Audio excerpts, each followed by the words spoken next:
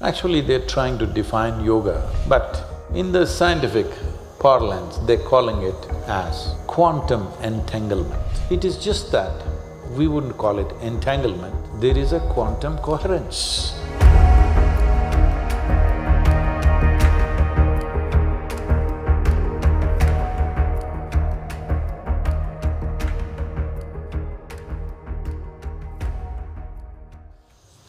See, your idea of what is memory have to evolve. Right now, your idea of memory used to be, till recently, is just what you remember. But now, your idea of memory has become more technology-oriented. You use the word memory more with reference to your gadgets than to yourself these days. Your idea of memory has shifted, that things can have memory. 100 years ago, nobody thought things can have memory, isn't it? Only living creatures can have memory. How can a thing have memory? But now things have memory. They have more memory than you, better memory than you. So that's a huge shift in human understanding of memory. Now we're talking about water having memory. Why go in installments, water, fire, earth, this one, that one? Let's go a little further. They're using a very negative term. Actually, they're trying to define yoga, but in the scientific parlance, they're calling it as quantum entanglement. Quantum entanglement means there is one subatomic particle here, there is another one somewhere, 1,000,000 light years away. You can't imagine what that is, but that far away. But these two are connected. They have no explanation why, all right? The word yoga means just this. It is just that we wouldn't call it entanglement, there is a quantum coherence. The universe or creation or cosmos is entirely coherent. This happens across the universe right now. This does not mean, did this sound reach the ends of cosmos? No, not like that. But they are coherent. Nothing here is happening unconnected. If you find coherence, suddenly you have certain mastery over things. In yoga, we call this prajna. Prajna travels faster than light because it doesn't travel, it's just everywhere. Like I'm talking about this being cannot travel, it's everywhere, so it need not travel. You can call it divine, you can call it God, you can call it being, you can call it prajna, or you can call it quanta. But essentially, because it's everywhere, it looks like the same thing is happening everywhere, that means it traveled from here to there to there, no. It's everywhere, so it need not travel. This is what being also means, that there is nowhere to go because everything is here.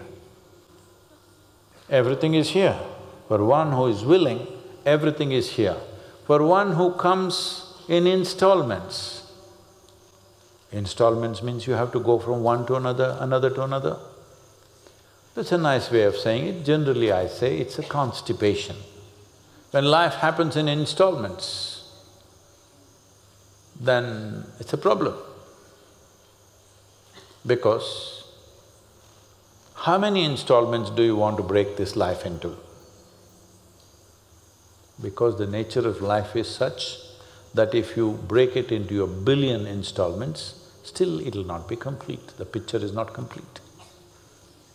Because it's all here, it's not in 1, 2, 3, 4, 5.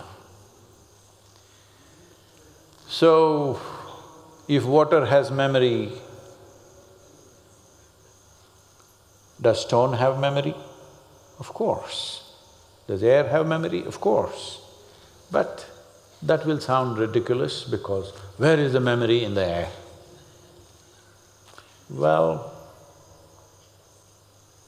see, all of you today are using phones. It is not wired, it's coming through the air, isn't it? Hello? Memory is traveling through the air, so is there memory in the air?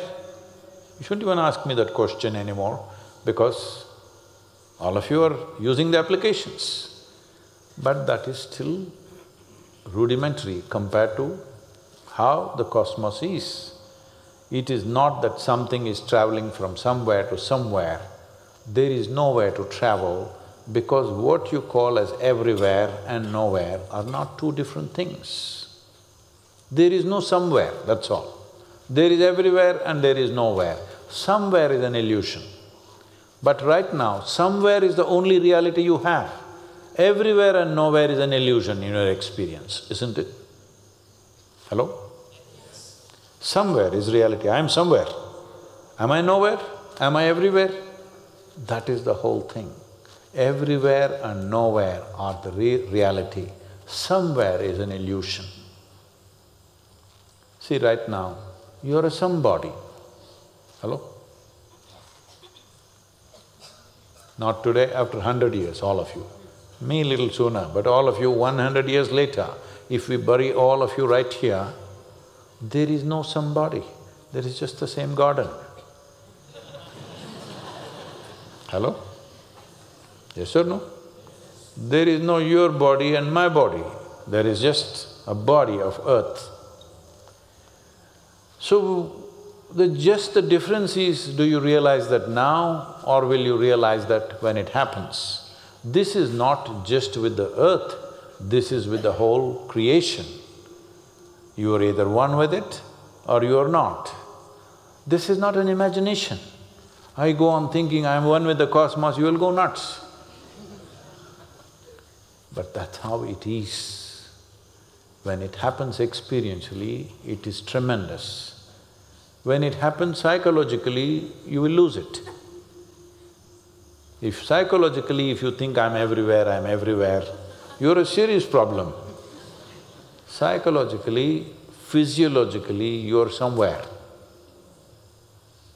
But the fundamental reality is this.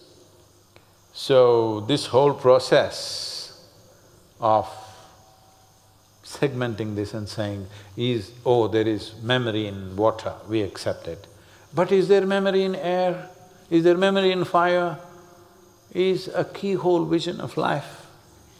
If you go on looking at life like this, if you stay here for 1 billion years, still you will know a tiny piece of it, that's all. Nothing wrong, but it's most inefficient way to exist. Because we are interested in application, we are not interested in knowing. How can I use it? Need-driven. All scientific research right now is need-driven. How can we use it? What can we do? Can I make a new kind of gun that I can just burn you without wasting a bullet on you? We are experimenting with all that, come on, hello? Right now, they've come up with bombs which will explode. All the buildings will be intact, only human beings die. Yes, because it's a frequency bomb, it just kills the human beings. Buildings will be safe, I think it's a good thing. See, when you want to conquer another country, people are dead, infrastructure is there, isn't it a good way? We are need-driven, this is the problem. Everything we come to know, we will use it in more and more devious ways. So, when you're need-driven, you must understand, knowingly, unknowingly, you become destructive. What is wrong being need-driven? Nothing wrong if you were one more creature. Nothing wrong if you were a grasshopper, because creatures are need-driven. But once you get to this level of cerebral activity, this level of capability, if you are need-driven, the only place we will go to is destruction. There is simply no other place to go. So, when society or individual human beings are need-driven, they don't realize this in their own time. that they are super destructive. Because need is not a path that will end somewhere, it's an endless path. Being is not like that. The destination is right here. You don't have to go anywhere. The destination is right here. It is not light years away. When there is coherence between a subatomic particle, a brainless subatomic particle has coherence with another one 1,000,000 light years away, with this bigger brain, you must be able to find coherence, isn't it, with everything in the universe. This is called yoga. Yoga means union. Union means you are in coherence with the whole creation. Nothing to do because you're already fully equipped and here. Just learning to use the equipment without messing yourself up, that's all.